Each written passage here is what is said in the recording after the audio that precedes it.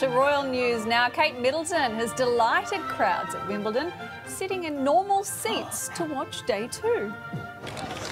So it's great to see.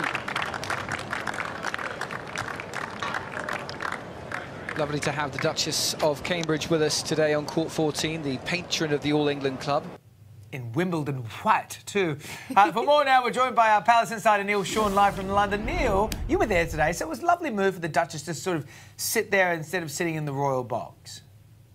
Well, morning, David. Morning, Brooke. Yes, now, yeah, if I look a bit brown, as we were just saying off camera, I fell asleep in the heat of Wimbledon today.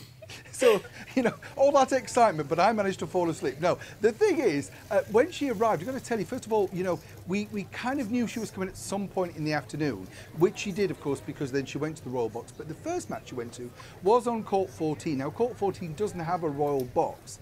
Now, the cynics amongst many people may say, right, after all of the thing about the overspending of the royals and all that sort of stuff, Kate goes and sits in the cheap seats. But the true thing is, you know, she's a patron of the club, the All England Tennis Association.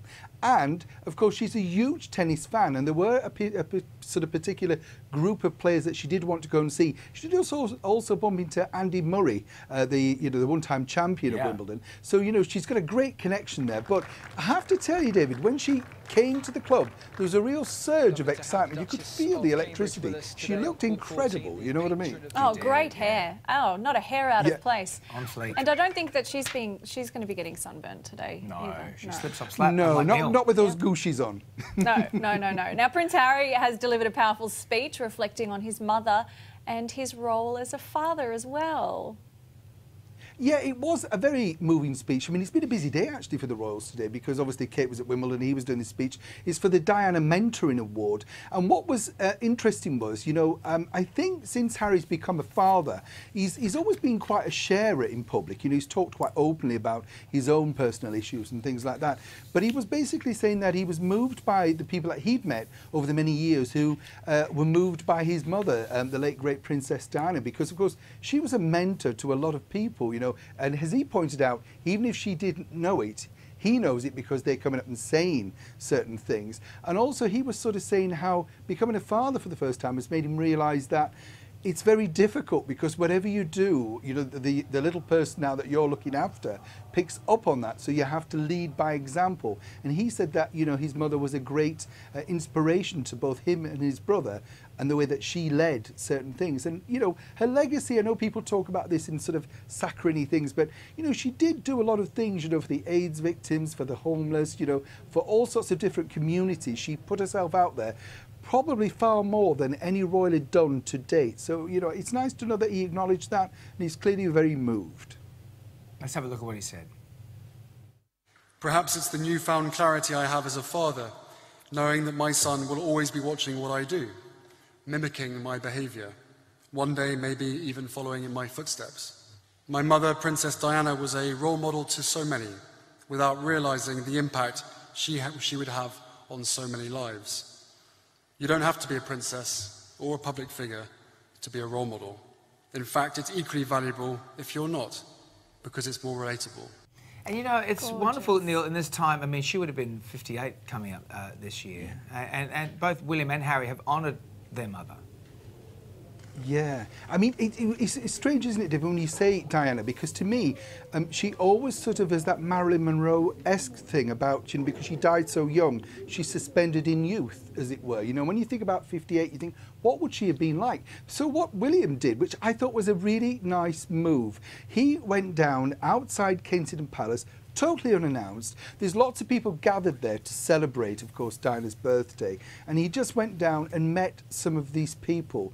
And you could see on you know, when you look at the pictures, you can see they can't quite believe it, you know, that Prince William's in front of them. But I think it's genuinely from the heart that he wanted to go down, and perhaps those people coming to remember his mother helps him deal with whatever, you know, issues he has on the day that, of course, would have been her 58th birthday. So I thought it was very sweet all round, and it does show, I think, that Prince William is a very caring soul. You know, when you do meet him, he's quite a warm character. Lots of traits of his mother about him, for sure.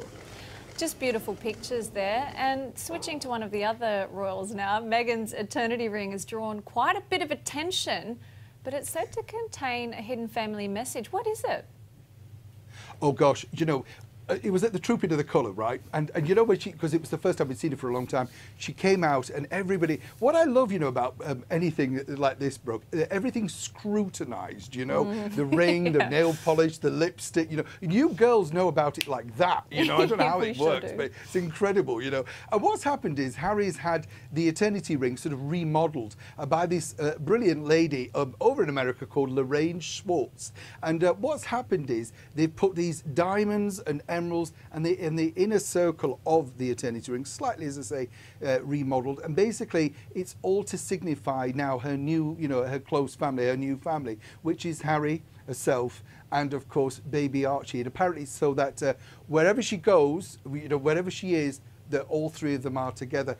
He's a bit of a romantic, Harry, isn't he? He is, and she got slammed for that, and I'm so glad we cleared that up, because absolutely. I knew there was something behind that was good. Just quickly, back on Princess Diana, because Kevin Costner has revealed that, well, she almost starred alongside him during this recent interview. What's the story there?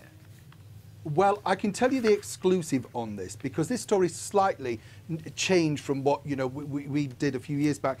What happened was this, that Kevin Costner was very keen to make Bodyguard 2. Whitney Houston wasn't. She'd moved on at that point. So the idea between, you know, Kevin and Warner Brothers was to see if they could now have somebody that would really bring some superstar power to the movie. Obviously, after Whitney, that would be very hard. Now, Diana wasn't going to take the lead role or anything like that. It was a simple sort of cameo, and the nearest I could tell you of how it would be, do you remember when the Queen popped up with Bond at the Olympics?